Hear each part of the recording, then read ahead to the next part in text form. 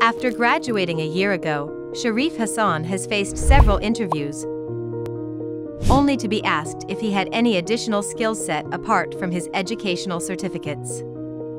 Failing to mention any, he has remained unsuccessful in securing a decent job. Sunshine Footwear Limited has been looking for a footwear merchandiser. They spent a lot on publishing job circulars in newspapers and job portals. Although there were a good number of applicants, none of the candidates had the required skills. In Bangladesh, the lack of proper infrastructure and human resources results in the failure to provide accessible skills development training, especially for the peripheral and poorest segment of the population.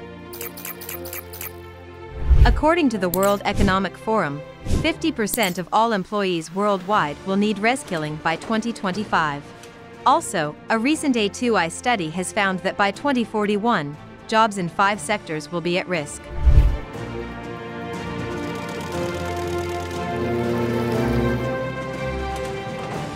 To mitigate this challenge, and to meet the SDG Goals 4 and 8, A2I came up with an innovative platform called the National Intelligence for Skills, Education, Employment and Entrepreneurship, NISE, a one-stop solution for unemployed youth, employers, and skills providers. NISE platform has been set up to provide a real-time dashboard, facilitating the demand side that would ensure data-driven decision-making, and work as a central data hub to matchmake among different stakeholders, particularly the unemployed youth, skills service providers, and employers.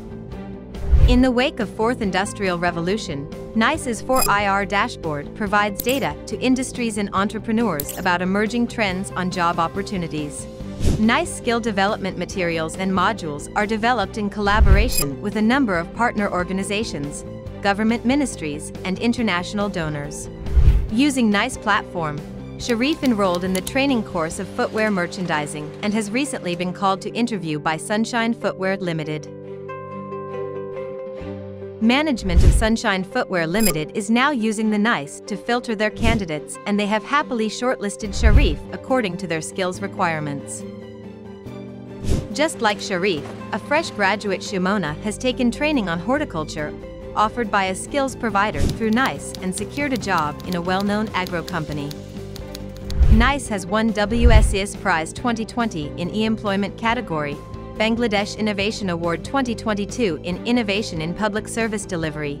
UNDP Chief Digital Office in New York has declared NISE as a global best practice in 2021, and United Nations Office for South-South Cooperation has declared NISE as a global best practice in 2022.